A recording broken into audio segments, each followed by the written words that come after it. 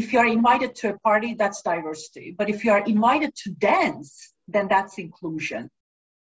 Give us the formula. What are you drinking? What are you up to? Exactly. İngilizce konuşacağız ister istemez. Ne yazık Of ki. course.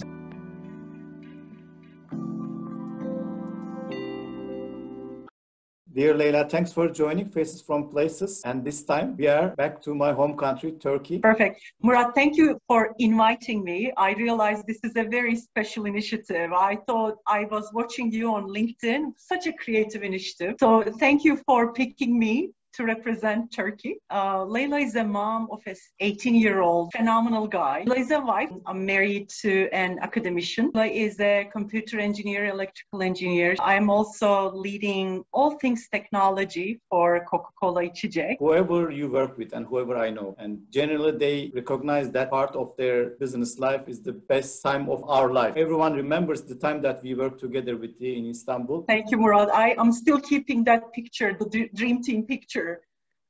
And I'm trying to create, new teams, but that team was extremely special. Coca-Cola İçecek is part of the Coca-Cola system. So Coca-Cola company and bottlers are making up the system. Coca-Cola company is the one that actually owns the content and all the IP with the content and the consumer side of the value chain. And bottlers are the sales distribution, so the supply chain, the sales, the distribution organization is with the bottler organization, hence the customers. So mom and pop shops, retailers, restaurants, HoReCa, channel, etc. are the ones where bottlers serve. CI, in short, Coca-Cola İçecek, and CCI in short, so you'll be hearing CCI a lot, is the 6th largest bottler in the system in terms of revenue and 2nd largest in terms of the consumers, so the population that we serve. It is a company that was grown out of Turkey, multinational out of Turkey. So it has operations in 10 countries. Like you said, I think I moved to US 2.5 times. So one of that was when my husband moved because of his career and I was commuting. I think there are some significant differences and some of them are coming from the culture, I believe. One is around recognition. What I see is, especially in the corporate culture that maybe we grew up in, you see the insights, people being very comfortable providing constructive insight and that bringing lots of recognition. And I think that's extremely important for a team. To have a really good team, you have to give insight, you have to recognize the team. I think that doesn't come very easily in some of these cultures.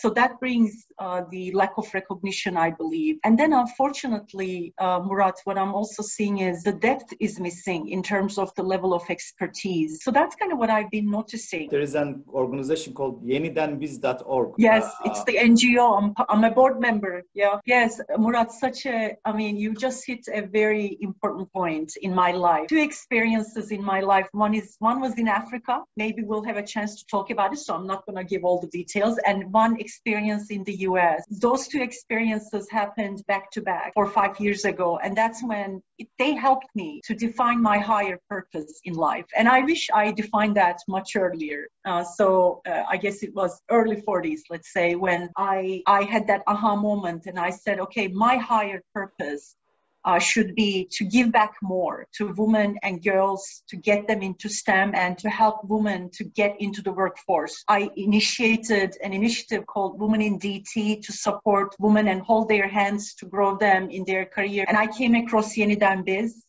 amazing set of women who are giving back to other women deep from their heart. They're all professional, they have careers, they are wives and moms, and in addition, they are giving back. And our goal is to support women to get back into the workforce, and specifically those women who had to halt their careers for various reasons. It could be health, it could be taking care of kids, it could be taking care of parents. And now, Murat, my team and I have a priority called Give Back. We are actually teaching them robotics and automation now. So, Leyla, you work more than everyone in the organization, as far as I know.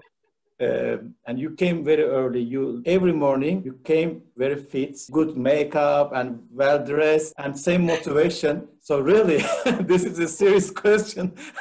How you make it? Murat, the reason I'm laughing is this is such a consistent feedback. So when I was leaving US, my dear team in GE Healthcare Enabling Functions, I have to mention them, such a dear team.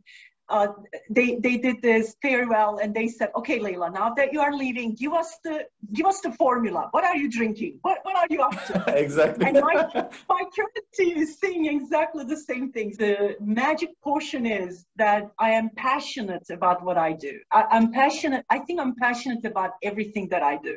So when I'm with people, and when I know that I'm doing something that will, in some way, help someone. That really is a big driver for me. And I swim now 3 times a week. Now due to COVID-19, unfortunately, pools are closed. So I have this long break, but regular times, I swim 3-4 times a week. And that keeps me going as well. That's very important. Something like this. And there's one more here. Such a great idea. I think my mom supporting and driving my ambition, getting the education that I wanted, being the engineer. I think that was, and for some reason, I guess we arrived to a certain age when we kind of start to go back and reflect.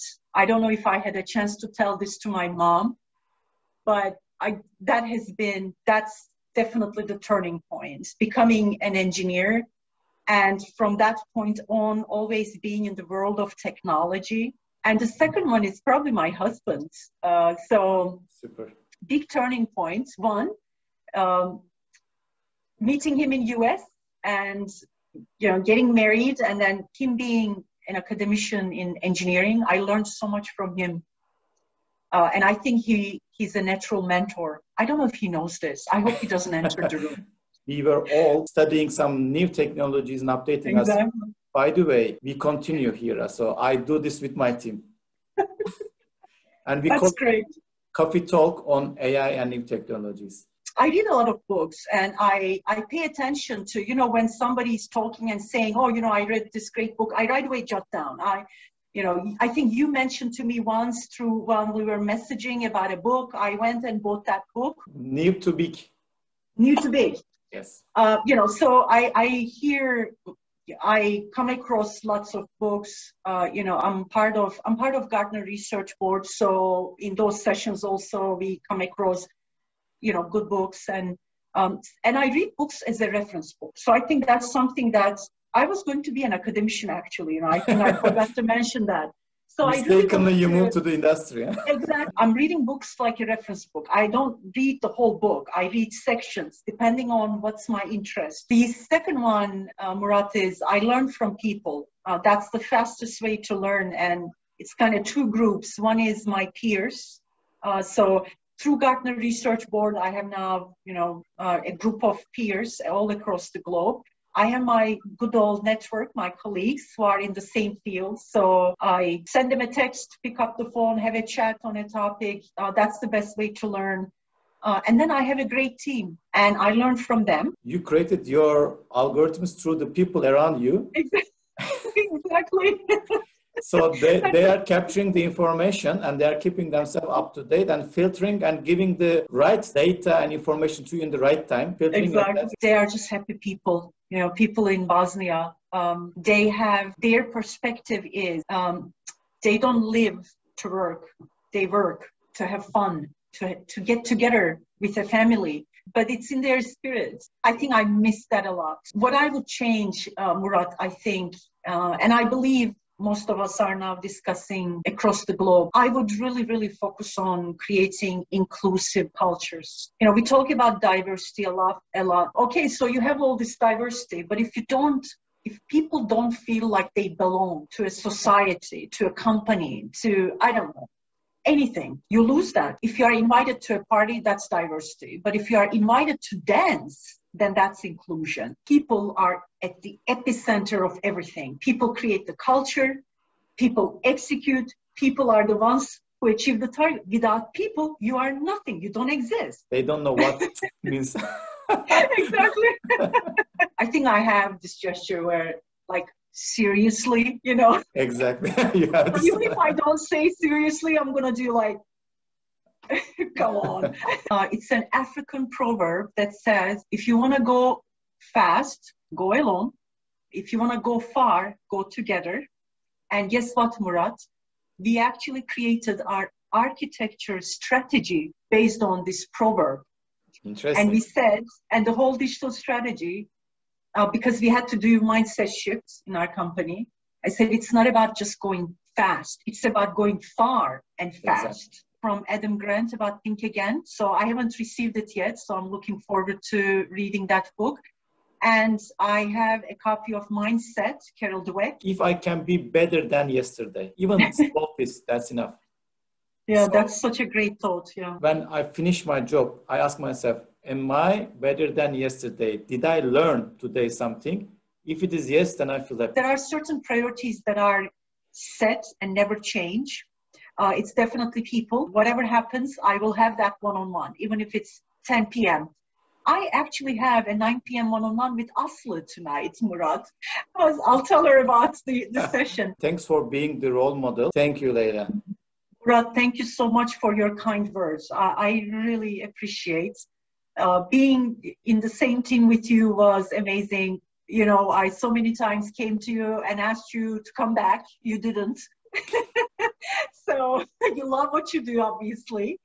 But it's such a pleasure to be again with you on this session. Thank you so much for inviting me. It's my pleasure and looking forward to connecting again, Murat.